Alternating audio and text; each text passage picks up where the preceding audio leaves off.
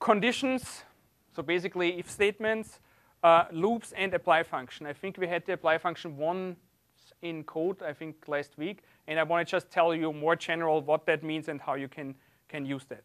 Conditional statements are really like in almost any other programming language. There is an if construct where you can execute code under the condition. For example, if you say my variable x gets a value 12, then I can ask, is x more than 10? If yes, then the first block will be executed. Blocks are with curly brackets. So for example, cat means print it to the screen. It will just say x is more than 10. If this here is not true, then it will print the thing in the else statement, right? So that's pretty straightforward. There's one important thing for R, which is that this expression here, x is greater than 10, has to evaluate into a single logical value. It has to be true or false, so that it can decide, should I do the first one? If it's true, I do the first one. If it's false, I do the second one. And the reason why that's problematic for R is because we know that each variable in R is actually not a single value, it's a whole vector, right? Potentially, x might be 15 values, and if I compare those 15 values with 10, I might get 15 true or false values, right? And then R gets kind of confused. Should I take the first one? Should I take, if everything is true? So we have to be very careful here. In our case, it's not a problem because x is a very special vector with only one value, so we get only one logical, and it really works. And it will really print, in this case, x is greater than 10 because 12 is more than 10, right? OK, now let's do the problem with more than one value. So x could be a vector with 12, 16, and 3. And now, if I would just say if x is greater than 10, then x is greater than 10 would evaluate in true, true, and false. And the if statement would be unhappy because there's 3 different true values, and it doesn't know what to do. So what we often do is we actually want to know if all of those evaluate for true, or if any of them evaluates for true. And there's functions called all or any. They just take a logical vector. All tells you it's basically a logical AND if all of them are true. And any is a logical OR, which says if at least one of them is true, then it will still work. So for example, if all x is greater than 10, which is not the case because 3 is not greater than 10, then it would write all values in x are greater than 10. It doesn't write anything because it fails here, right? And then if you say if any x is greater than 10, that's true because the first 2 are greater than 10, then it will say there's at least one value greater than 10, and that's what it says, right? So there is a little bit you need to be a little bit careful with this here. And it goes even one step further because the logical operations, that's an OR. In most programming languages, you have ORs either as this single line or double line, and the same thing with AND. It's either one of those AND symbols or 2. And they, even in regular programming languages, mean slightly different things if you have 1 or 2 in there. And for R, the definition is the following. If you do one of the or AND symbols, then it's a pairwise logical OR, which means it takes the first element here, the first element here, does a logical OR, right? So false and false, it's going to be false. True and true, it's going to be true. True and false is going to be true, and you get back 3 values, right? For each pair here, you get a value. This is good for us if we want to do something vectorized. If we want to just like do 3 ORs in one go, that's what we can do. But it would be bad if we had this in our if statement. So what we usually do is we use in if statements always those 2 OR symbols. And what it really does is it makes sure that it only takes the first element to the left, the first element from the right, and gives us only one result, which is what our if statement wants. But the bad thing here is it ignores those values, right? The second and the third value. But it guarantees that if doesn't get unhappy because there's more than one logical value in there. OK, so far so good. AND is the same thing. You would use one AND here and 2 ANDs there, and it would still work. So that's great. Loops. Loops look at least the concepts are very similar to other programming languages. Of course, every programming language has some sort of counting loop, right? Because we count a lot. So we have this here as well. It's the for loop. The syntax is slightly different. It is always for, then a variable name, in, and a sequence. So the sequence is 1 through 5. So 1, 2, 3, 4, 5. And for each iteration, I gets the values in order. So for the first iteration, I gets 1. For the second iteration, I gets 2. And so forth. And I think in Java, probably there is a for each loop or something that's very similar or with iterators, I guess it's very similar to this one. If you don't know those programming languages, don't worry, just concentrate on R. So that's how you write it. So for example, if I want to sum up all the values from 1 to 5, what I would do is I would make x 0, then make a loop that goes from 1 through 5. So I gets the values from 1 through 5. And then I just always add I to x and overwrite my old x value. So after the first loop, it will be 1, then it will be 3, then it will be 3 plus 4 is 7, then it will be 12, and so forth, till we have it all summed up. And if we look at our x value after, it's the sum of all the values from 1 through 5, which is 15. That's great. That's how we would do it in a regular programming language. In R, we know that actually there is a function called sum, and you just give it the values, and that's way easier to do the same thing. But sometimes you want to do something really complicated, and then you still have to write a loop that does all those steps, if there's not a convenience function that already does it. Yes?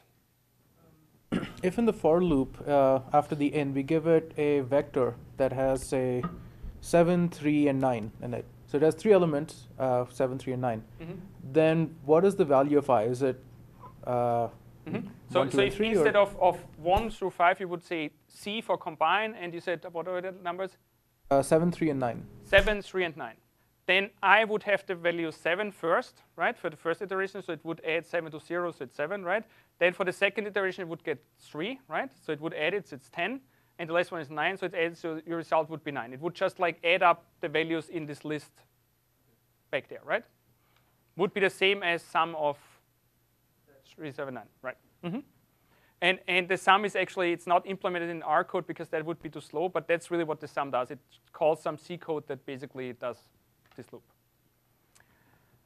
Okay, let's look at this one. What does it do? It actually uses a list here. So as the sequence here, it takes a list, and it says A is 2, B is 1 to 2, and C is 4. And it says for I in this list. And now I will get the values of the list. So the first time it will get the value A is 2 here. So I will be 2. The second time it will get the value 1 through 2. So it's a list with 1, or it's a sequence with 1 of 2. And the third time it gets a 4. And interestingly, the result that my for loop gets me is 7 and 8. And the question is, how does that work? And why is it so? Maybe first, why is it 2 values and not 1? Because B is 2 values? Because there's 2 values for B, right? And we know there's rules for recycling, right? If there's not enough values in a vector, then it will start repeating values, right? And that's what happens, right? And I think you know what's going on, right? So the first time x will get the value 2, that's great. But then you want to add 1 and 2 to the value 2, so you will get actually 3 and 4. And then you have 4, so you need to recycle 4 because you have to add it to both of them. So you have 3 plus 4 is 7, and 4 plus 4 is 8, and that's why you get 2 values here. If that's what you intended it to do, awesome, great for you. If not, then you need to look at the answer and say, I actually wanted 1 number. Why is there 2 numbers? What's wrong with it, right? And then you need to figure out what's going on in here. Okay, so far so good. While loop. There are while loops, I think, in the whole time that I use R, and that's now like 10 years or something, I think maybe once I used a while loop, if at all, and I used like a couple times a for loop. So you see how important those really are in the real world, or at least in my world. And a while loop looks and works exactly like in other programming languages. If you never used a while loop, don't start with R using while loops. It's really not worth it. There is, of course, break and next and all the things that you would expect from a regular programming language. But it is really not so great. And the reason is that most things that we want to do can be done vectorized anyway. So you can do all kinds of operations to whole vectors at the whole time. So why would you write a for loop that goes through each element and does it individually if you can do it to the whole thing anyway? And those loops also are really, really slow in R. So if you write code that has a for loop or a while loop in R and does something for 500,000 rows in your data set, it's going to take forever, right? So if you, for example, want to sum up the elements in each row in the data set and use the for loop, then it might take like, I don't know, 3 seconds. If you say sum, it's done in like 2 milliseconds, right? And that's really, it's a factor of 100 or even more That's the difference. And it does the same thing. So don't even, I know lots of people, computer scientists, would like to think in this like everything is a loop in the world, but it's not. Try to avoid that kind of idea.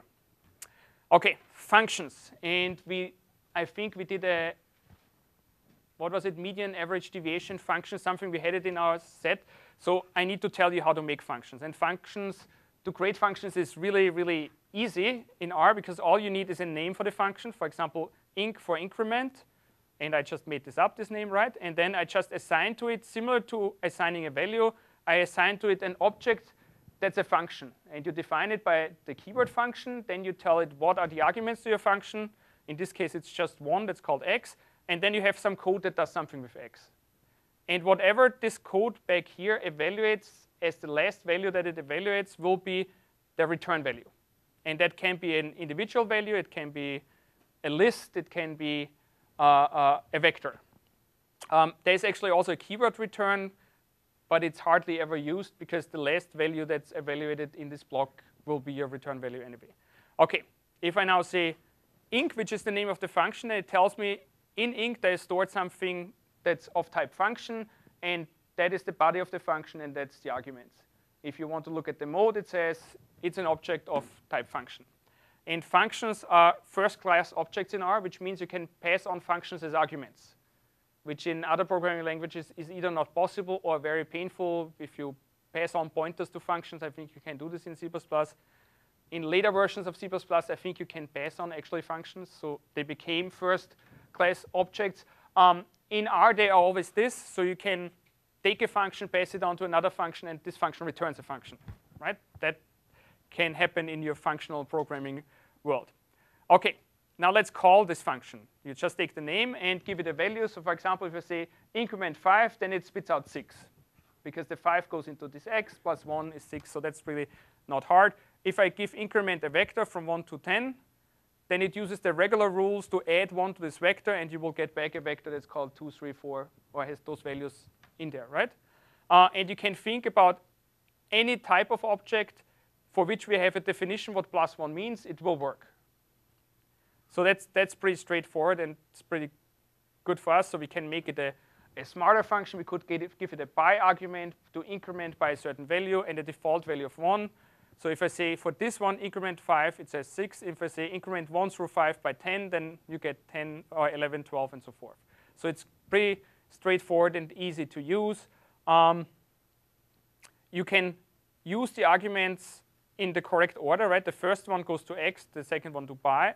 And if you don't believe in that, because you never remember in what order you implemented the arguments, then just use the name. And then it will reorder them correctly. It will always pass this 10 on to the by argument. Initially, I thought, well, that's nice, but not so important. But actually, after you implement 10 different functions, you will not remember in what order your arguments go in each function. So this is actually very, very helpful for us. OK, and you can then have them even reverse, and it will still work if you give the arguments names. Since our increment works with anything for which the plus operator is defined, it also works with matrices, right? So I can give it a matrix 1 through 4 and increment it by 10, and I will get back a matrix that has those values incremented, right? So that's pretty nice because you don't need to overload functions or do things for different data types. It will just like work out of the box. And now the last thing, which is somewhat complicated. Yes? Can you go back to the function, please? Sure. So you can see the function has one operation here, right? Here? And, right. So what if I have like multiple operations? What the result is going to return? Can I specifically return the specific value that I want? Yes. OK. So this is just a single statement, right? But if you have several statements, you would just like in each line have a statement. And the last statement will evaluate in a certain value, and that's your return value.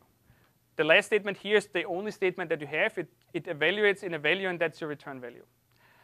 If you actually want to specifically say what the return value is, which typically is in a function the last value that you get, because why would you do other stuff that you don't need for your return value, especially in functional programming languages where side effects are forbidden. Since your last value is always what you return anyway, nobody really writes it there, but you can actually call a function called return. and give it a value, and at that point it will stop the function and return exactly whatever this value here evaluates for.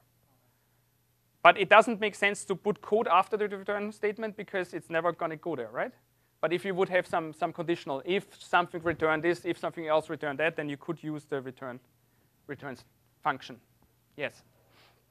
Is there a way to force or just to advertise that the arguments passed in need to be of a certain type? In the vanilla version that we have here, it's not. It's your job here in your code to check that, which can be painful, right? Because you would have here, could ask, is x a vector? And then I do it. If it's not a vector, I don't want to touch it, right? Or if x could be actually a complex number. Do we know what increment is supposed to do to complex numbers? Do we know what it does? I guess for complex numbers, addition is defined, so it probably will do the correct thing. Because pi could also be a complex number, and then it would add the imaginary part and whatever. But if you want to check this here, then you have to check it. If you pass something on an x where plus is not defined, it will be just an error message. Will say, you have a list, and maybe addition with lists doesn't work. But say I were to use someone else's function, Mm-hmm. and or if I were to write a function that someone else can use, I publish Mm-hmm. it. How do I tell the users while they're using the function that the arguments should be of a certain type? Mm-hmm. Instead of checking it in the function itself, I just tell them this is what is expected. Okay, so if you publish functions, then hopefully do it in a package, and you will write a manual page, and somebody will then say !, my function, and it will pop up and say, x is supposed to be a vector, and pi is supposed to be a number, and things like that, right? But people don't always do what you tell them to do, right? They might still pass on something else and just try just for fun what happens, right? So if you want to avoid that, then you have to really write an if statement here and say, if x is not a vector, then stop, which gives him an error message, and the message is, I don't know, don't do that or something like that, right? But you really, like in other programming languages, you have to do your assertions, your checks for the arguments in your code. If you don't do that, often it just fails with an error message, but chances are that the error message will be for the end user not understandable. It will just you put in something here, and it will give you a message that plus is not defined for some weird class that they don't even know that they're using, right? So it's probably better if you write an error message here that tells them what the problem is. Okay. Apply. Yes? Seems it can't write the recursive function like. Recursive function? Yeah.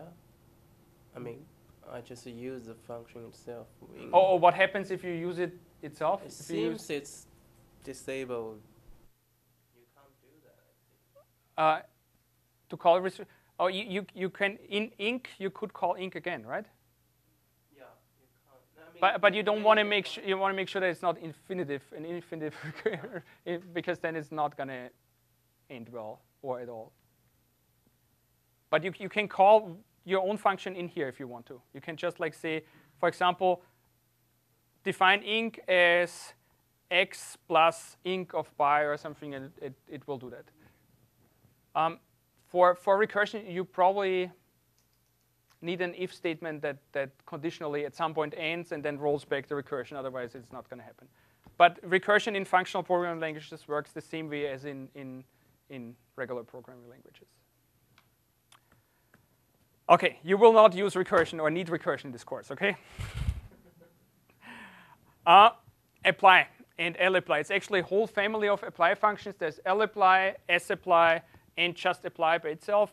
And all that it really does is it applies a function that you give it to all elements of some sort of data structure. For example, I can have a list here with the sequence 1 through 3, then 6, and then the sequence 7 to 3. And I want to do something to all of them. For example, I want to reverse the order in those 3 elements in my list. If I just say reverse to my list, then it will just reverse the order here. And my first element will be 7 through 3, then 6, and 1 through 3. That's not what I want. I want to reverse the order inside each element, right? So what I do is I do an lapply, which is a list apply to each element in the list the function that you define here as function. And the function that I define here is a function that gets as x the argument, and then it applies a function that is defined in R, which is reverse to each of them. lapply collects the results again back into a list and will give me the results. And we see it did it for the first one, it reversed them. Second one, reversion doesn't do much to it, right? It's just one value, and then it reversed the last one as well. Okay, so that's what you would do if you have data in a list. The reason why it's important for us is because most of our data comes in the form of a matrix or a data frame. And a data frame actually is a special type of list where each column is an element in the list. So if we would want to do something to each column in a data frame, we would actually be able to use lapply and say apply it to each column, for example, mean or something. And that's why it's very useful for us. If something returns only one value for each function call here, then there is a simplification simplified version of apply, which is sapply, which drops it down from a list. lapply always returns a list, drops it down to the smallest representation. In this case, it's just a vector. So for example, if I apply to this list here the function length, function is the second argument. That's why I don't even need to say fun here. But I could also say capitalized fun equals length. Then it will apply length to all three of those. So it will say 3, 1, and however many that is, 5. It would actually give me back a list with one element 3, one element 5, one element 1, and one element 5. But since I say I want it simplified with S, it actually gives me back just one vector and says, you know, there's 3 elements. The first element is 3 long, the second element is 1 long, and the last element is 5 long. So that's, if you simplify a list into individual values for each list, then that's a very, very useful way to do it. This function here is here. I actually define a function. I could have written this way easier. I could have written fun equals reverse, rev, and it would have worked as well. But I just wanted to show you that you can implement whatever function you want yourself, however complicated it is, in here as a function. OK, so that's lapply and sapply. That applies to lists. If you have a matrix, then you use apply by itself. And what it does is I have here a matrix that I create, a 3 by 3 matrix. I want to apply something to the matrix. And for a matrix, you could either apply it to rows or columns. So you could either look at each row as a vector and apply it to it, or each column as a vector and apply it to it. And margin is the argument that tells you, is it for rows or columns? They decided to use this as numbers 1 and 2, which is not great. I would rather say margin is rows or margin is columns, but they just did 1 is rows and 2 is columns. If you don't remember, you can say question mark apply, and it will tell you there. So this means it applies it to rows. And then here's the function argument. What is it supposed to apply? And this is the function sum, right? So this one will give me the row sums, basically, the sum of each row. And it's 12, 15, and 18. If I want it for the columns, then I just say margin is 2, and it will add them up column-wise, right? So it's 6, 15, and 24. Those functions are so important for matrices, row sums and column sums, because it's the marginals that you want to calculate, that there's actually convenience functions where you just say row sums and column sums, but internally the implementation is really just calls this apply on here. And that's really all there is about apply. And it is very useful because people would probably make if you want from a matrix all the row sums. In a regular programming language, you would have to have a for loop that goes through all the rows and then a for loop that goes through all columns and adds it up, right? So you have a nested for loop, which is kind of quite some effort. If you could get it like easily like this, you probably want to do it that way.